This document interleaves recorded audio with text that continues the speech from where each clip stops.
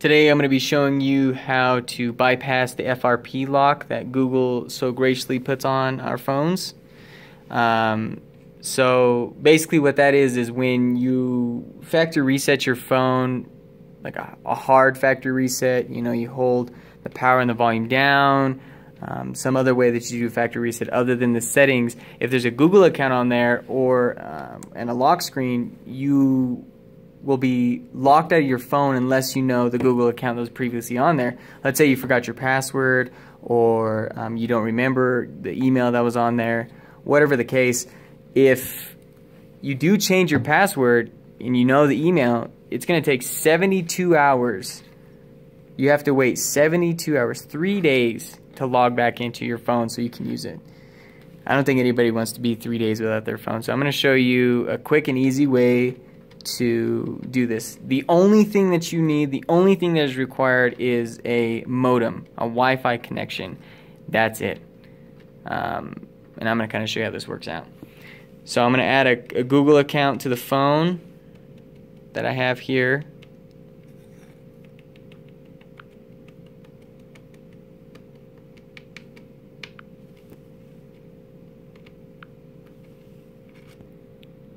Alright, so a Google account's now on there, and now we're going to do a hard factory reset.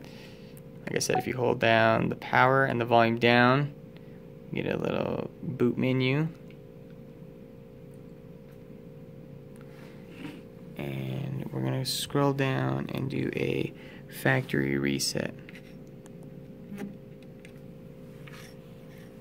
Now this works for most Android devices. Not just Samsung, so I've tried it with several different other devices and it works. So this should work for you too. Alright, so it's doing the reset. I'm going to kind of fast forward through this because this takes a while. Alright, so the phone's coming back on. One of the biggest requirements as well, forgot to mention this from the beginning, is that if the phone is active, you definitely don't want a SIM card in it. So you definitely want to take out the SIM card if there is one, just because you don't want it, you want to have no connection whatsoever.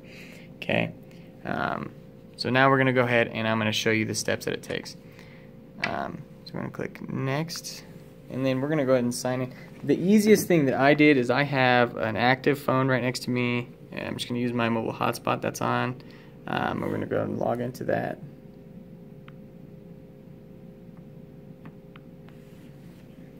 Okay, so we're connecting to the hotspot now, connected. All you got to do is click next, and I'm going to show you what it's going to look like when you get that Google lock thing, the FRP as they call it.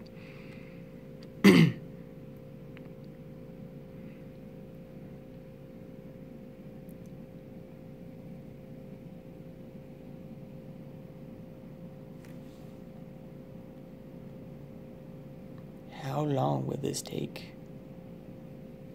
So we're just going to kind of wait around for that.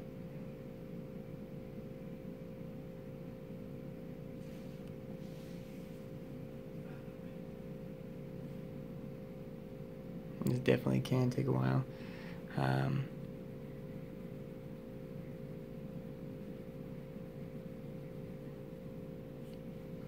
Sure.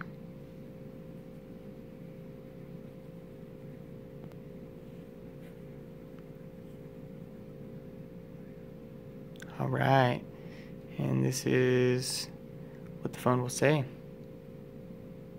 This device was reset to continue signing with a Google account that was previously synced to the device. You can click next all day. It won't get you anywhere. So I'm going to show you a quick and easy way to do this. Like I said, you can use this on most Android devices and it works out just fine. It's really simplistic and really easy to do. So all you got to do, let's just go back to the Wi-Fi settings. Alright, we were connected to my hotspot right now. So on this end, okay, I'm going to go here. Okay, I'm going to be a little quick about this. All you got to do is click next. And when it says checking connection, you want to turn off the Wi-Fi. Where it says Wi-Fi disconnected. Ooh. You got to be quick about it though. Sometimes it will take you straight here, so we're going to be a little bit faster next time. I'm going to turn it back on. Takes about, sometimes it could take up 2 to 3 times to get it just right. So I'm going to take it back. Okay, it's connecting back to the hotspot. Alright, I'm going to go and click next and take it off. There we go, Wi-Fi disconnected. And boom, couldn't sign in. Okay, cool, well let's see what it's going to tell us. Oh, perfect. So it looks like we made it through. Most phones that I've experienced go through the process and you'll make it to the home page and you'll make it just fine. At that point, all you have to do is go to the settings and do a factory reset and you're in the clear. However, this phone doesn't want to do that. So, we're going to go ahead and skip through all this good stuff and I'm going to kind of show you what happens.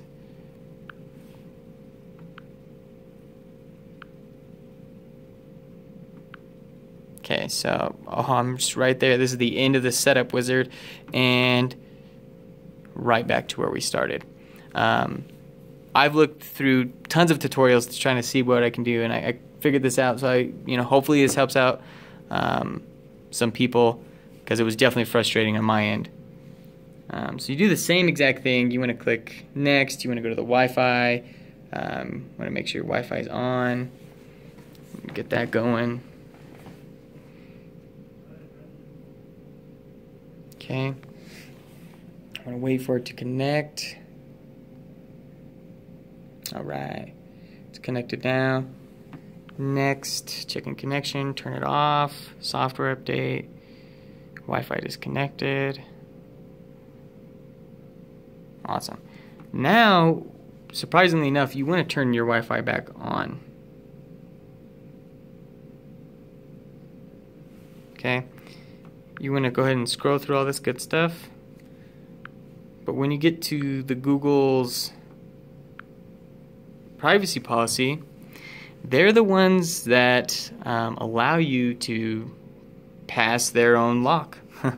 So what you got to do is you got to make sure the phone reconnects to your Wi-Fi and click on privacy policy.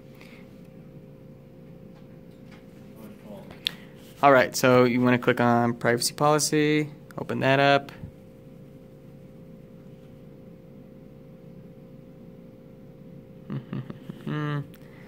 It actually opens a web browser of some sort.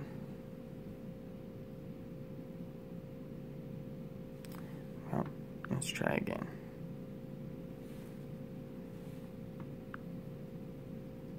Let's try Google's terms of service.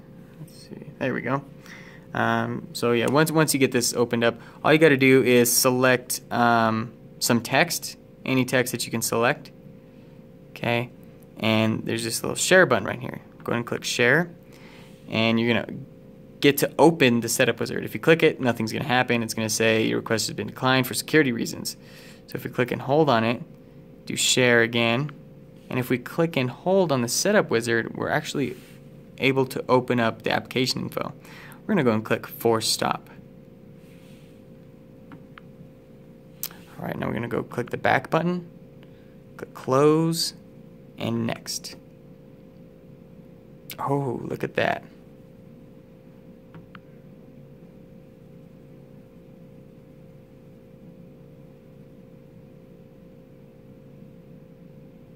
Now what it says is not signed in. To use this phone, you first have to sign into their account. You can click set up phone for days, and it's just going to continue to do this. So all you have to do at this point is restart the phone.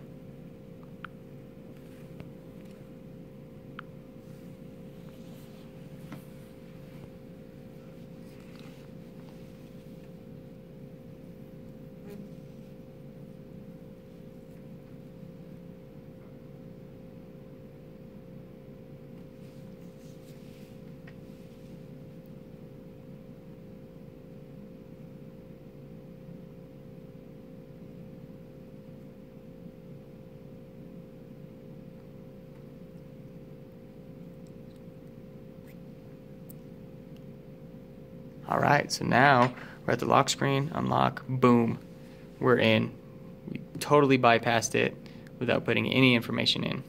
So the last thing that you want to do is do a regular factory reset to the settings. And the reason why you want to do this is because who knows if it's going to pop up again saying that you need to sign up or sign in.